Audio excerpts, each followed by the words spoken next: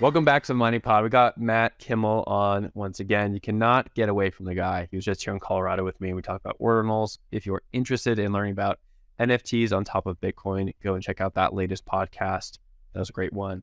But today we got to get to the news roundup. It's Saturday morning for you guys, Friday morning for us right now as we're recording this.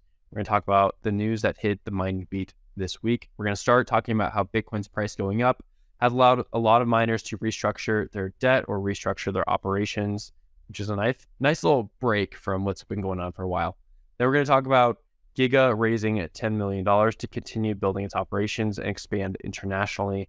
And lastly, we are going to talk about a few different CEOs and execs leaving the industry right now, which is always an uncomfortable subject, but definitely something to chat a little bit about. So let's go into the first subject. But before that, Matt, you get all safe back to Austin. Your energy's online. I'm back. My energy's up, but enough about me. Let's do the roundup. It's all about that. I didn't let you talk for like the first 60 seconds during my intro. It was a great intro. Thank you. I stumbled a few times there, but we're here. Okay, let's go to it. The first story actually is from our friend David Pan over at Bloomberg, great Bitcoin mining reporter. Go check out his work. Headline reads, troubled crypto miners get breathing room as Bitcoin rebounds. And as you'll point out in a second, Matt, Bitcoin is up quite a bit year to date. Mining stocks are up as well. If we look at a new article from our friend Anthony Power in our Mining Memo newsletter, see that there's been a few miners who have had triple-digit gains in percentages for their share prices. And that sort of follows a rally in a lot of different stocks. Since the beginning of the year, it looks like the Fed might be pivoting. At the very least, they're slowing down. Things are a little bit more bright and cheery at the moment, and that's leading to Bitcoin prices changing. And that's allowing some of these miners to take a moment, restructure things, get more favorable terms for their debt, get more favorable terms for raising capital. The first one is TeraWulf, which was basically able to put a pause on making debt payments because it has raised about $32 million in equity relief. And then the second would be Core Scientific, still going through his Chapter 11 bankruptcy, but it has extinguished all its debt with NYDIG by giving all its machines over to NYDIG. And we can break into those in a second, but I'll hand it over to you for Bitcoin price talk for a second. That was a solid recap. Yeah. The dust has kind of settled from all of the over sort of leveraged companies in the space blowing up after last year. Price year to date is up 42, almost 43%, like super significant, right? I think there was a lot of concern around DCG Genesis and if we're going to have another major blow up, right?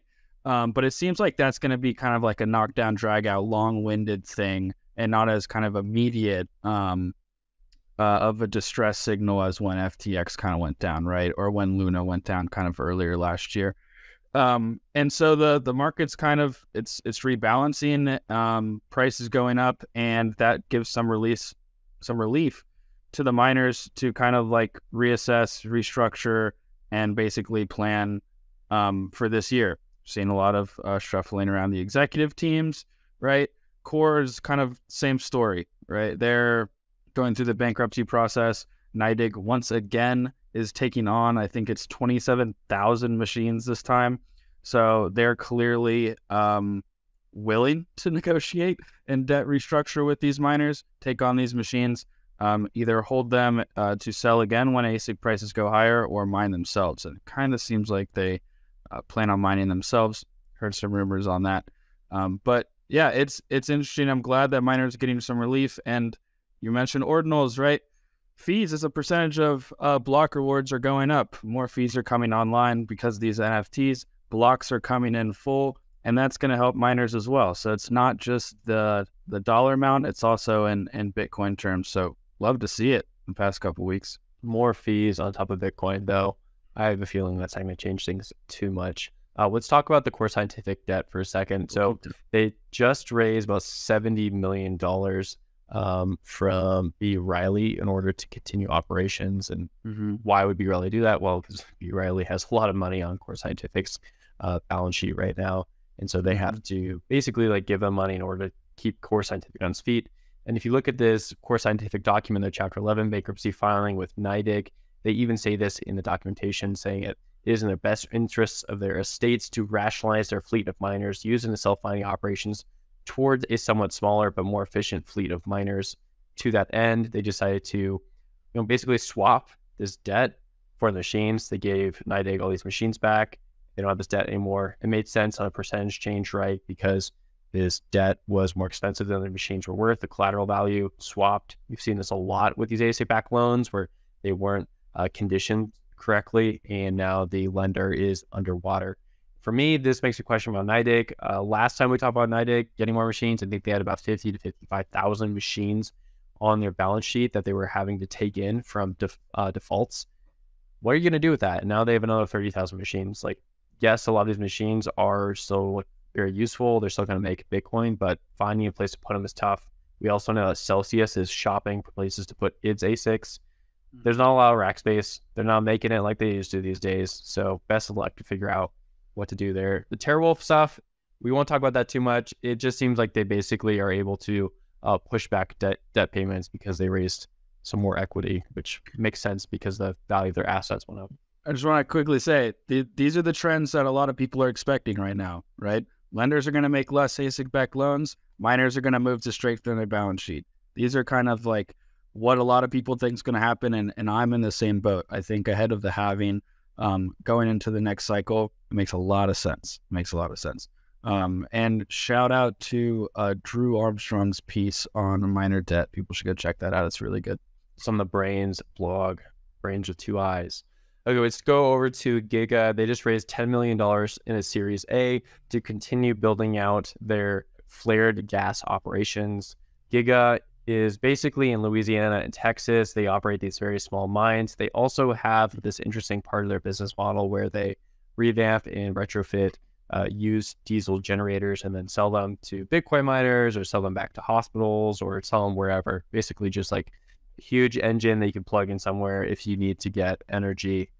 So they basically have almost 2 business models there. This money is going to be used for payroll and building out their operations on the generator side, and then also to expand internationally. Giga, of course, was in that Vice video, I think from like last summer. That's where a lot of people became familiar with them. They're well known within the Bitcoin mining circles just because they are building this operation front that a lot of people find sexy and interesting. That is the flared gas model. And to me, the walkway from the story wasn't really about the $10 million check they got. It's more so about like, this might be like a really good play during the bear market. Like, this is an interesting story. This is something that people care about. People don't like fossil fuels, but they do like fossil fuels being used correctly. They do like this Bitcoin mining innovation on top of it. And this might be a really good story for people to pursue, and then you get money out of it. Again, throw it over to you for your take on it. Yeah, great point. I think everyone agrees capturing leaked methane is a good idea. Period. End of story, right? And congrats to the Giga guys for doing that, and particularly this raise. They have a great story. I think they were building generators out of one of their parents' backyards. It kind of all started back when they were at Texas A&M, so shout out Texas Mining. Happy to see them keep growing. But yeah, the more leaked methane mining that's out there, I think good for Bitcoin and good for the environment, wins all around. Love it. Okay, we'll leave it there. Hopefully there's more work on that front, of course. I think to me, it's like the most interesting thing in Bitcoin mining right now, and it probably has been. The explosions on the public company side have been pretty interesting as well. But in terms of like the fundamentals, the methane capture stuff is just really interesting. If you guys want a good story recap on it, we did do a mini documentary with the J mining team last year on this very subject, so go check it out on our YouTube channel. Okay, let's turn to the last story. This is maybe not a very fun one, but something that we definitely need to talk about, and that is Chad Everett Harris, the CCO of Riot Platforms, was terminated without cause on Wednesday of this week. That means we don't have a lot of details on what the termination was. We just know that there's no more employment there. Chad was definitely like the face of Riot in a lot of ways, and more so maybe even like the face of Texas Bitcoin mining, right? He made a lot of these videos. He's flying around the Rockdale site in his Raptor, like just a real good story there that we love to follow on Twitter and elsewhere. And now he's no longer with the team. I think just in fair view here, like no speculation, we need to wait and find out more details of why this occurred. You never quite really know. That being said, definitely going to be a hot commodity, so I'm interested to see where he lands next. Yeah, you're right. We should definitely wait until we hear the story that comes out. But right now it's spicy. It's kind of we got snuck under the radar with all of the ordinals banter that's going back and forth. I mean, he was a major sort of figure in the mining space and kind of to the traditional news sphere as well. He's a very sort of public figure. And now we kind of don't know the full picture, but he's gone from Riot, right? And so interested to hear more. It's kind of a head turner at the moment, but I have a feeling there's a story here and we just don't know it yet. Yeah, it kind of feels like we're covering like a NBA or NFL trading story here a little bit, because definitely like a big face within the mining industry. And I have a feeling he's going to end up on another Bitcoin mining team, or going to end up with like another data center team somewhere like Google, something like that. It could be turning heads there. So we will wait for that full story. The bigger context here, of course, like can't be missed. And that is that there's been a lot of shuffling of executives over the last 2 years, and specifically over the last 3 months, I'd say. So we had Bitfarm CEO resigned recently. Just this earlier in the week, we had the CFO of Argo Blockchain also stepped down. So like it's not uncommon to see executives leave right now. I think it was just a little bit different when we saw that Chad was leaving, just because he was so connected with the Riot team, so connected with that build out in Rockdale. I mean, if you actually go look at the details with Riot Platforms, Chad was brought in as part of an acquisition from an earlier mining company and had helped build out this whole Rockdale site, and had started building out the new Corsicana site. And the Corsicana site is going to be the biggest Bitcoin mine in North America, and the Rockdale site is currently the largest one in North America. So definitely like something worth our attention, and we will definitely follow up with it later. You're right. You summed it up really well. I'll just add to the tail end of that. Kind of prices getting better. Miners are kind of still in survival mode. I think that's the core scientific TeraWolf side of the story. But things are getting better, and it's helping them make decisions and maybe push back the timeline of when they would have had to do certain things otherwise. Can't disagree. Thanks for listening. If you enjoy the show, please give it a like on YouTube, a subscription on our YouTube channel, or even give us 5-star reviews on your podcast application of choice. It helps other miners find this podcast.